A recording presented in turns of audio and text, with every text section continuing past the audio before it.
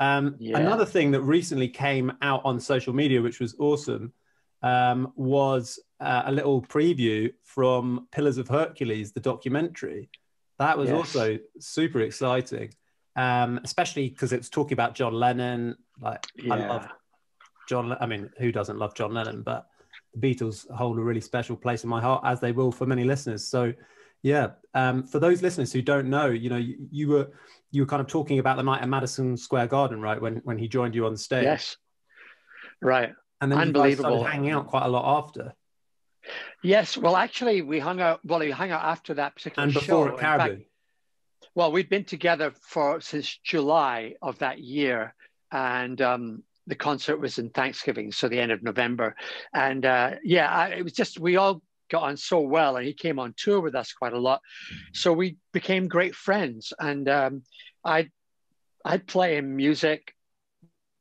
I was into, you know, at that time in 1974, and Ry Cooder and Al Green, which is one of my favorite albums of all time, the Call Me album, and they're all from 1974, you know, and so we exchanged stuff, and so I would turn him on to new stuff, and then in return, he would tell me something about the way the Beatles recorded a track.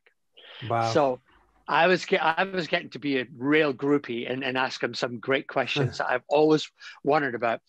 So yeah, John and I became really close. And after that show at the Garden, Elton called me up. I don't know if I told you this on our last meeting. I think I remember that he called you up to hang out with him, right? Exactly. So John came over, and we just spent the next 6 or 7 hours having a lot of fun and playing music. And, you know, ironically, that's actually the last time I saw him, because that was in 1974, November, December. And we didn't actually come into contact. We didn't see each other. You know, we exchanged a couple of things and letters and stuff. And when he was recording Double Fantasy, I was in New York in the summer of that year, and I sent a message to him via his people at the studio, and I got a lovely message back from Yoko saying, yeah, we'd love to see you, but we're right in the middle of this thing. And I was leaving the next day, so it was like, no problem, love you guys and see you around, not knowing that later that year he was going to be shot. So it was just it means all the more to me. And I don't know if you know this, but the way this clip that you were talking about, that Tam directed and put out, from the Pillars of Hercules, he called me just last week when I was doing another thing. I was doing a track for my friend David Page of Toto fame. I'm a huge Toto fan. We've had Steve Lukather and Joseph Williams on the podcast. They're great. They're just the best. Yeah, they're the greatest. I mean, I love those guys, and what amazing writers and musicians, you know. Super. And so I was doing this thing for David, and Charlie and I are working away. Tam calls and says, I need a favor. And I'm going, okay, what? He says, well, can you recreate all your guitar parts and sitar stuff on Lucy in the Sky with Diamonds? Because I want to do a quick release of it, and it'll save us asking Universal for the rights. And I was like, oh, shit. And I said, well, sure, why not? I'll do that. So we finished the David Page track, which he loved, by the way. It was great. David's a dear friend. And then we went straight into recreating Lucy in the Sky with Diamonds, our version from 1974.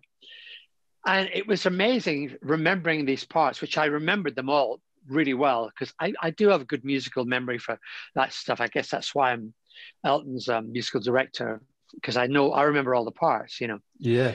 And we recreated all those parts in a few hours, and then myself, Charlie, and Elliot, the youngest of my clan, we did the choruses. We sang the choruses. So yeah, I was absolutely knocked out by that, because I did read below.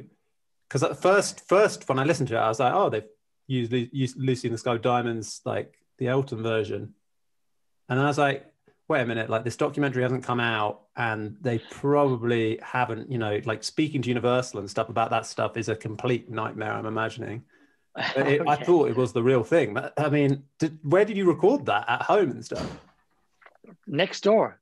It just sounds like exactly the same. Yeah. I mean, I think nowadays, because of all the great advances in technology, especially in music, plugins and stuff for recording, stuff like that, you Yeah. can revert to sounds and rooms that you may have been in back then. And it's just so amazing. And as I said, Charlie, my wonderful piano playing engineer, producing son, has got it down so well that we can do things, we can do whole tracks and like the way I used to record stuff. You know, you get the first pass, it's usually the best, and then you move on and do something else. And yeah, I've been really blessed that I can record so much from home during this home pandemic.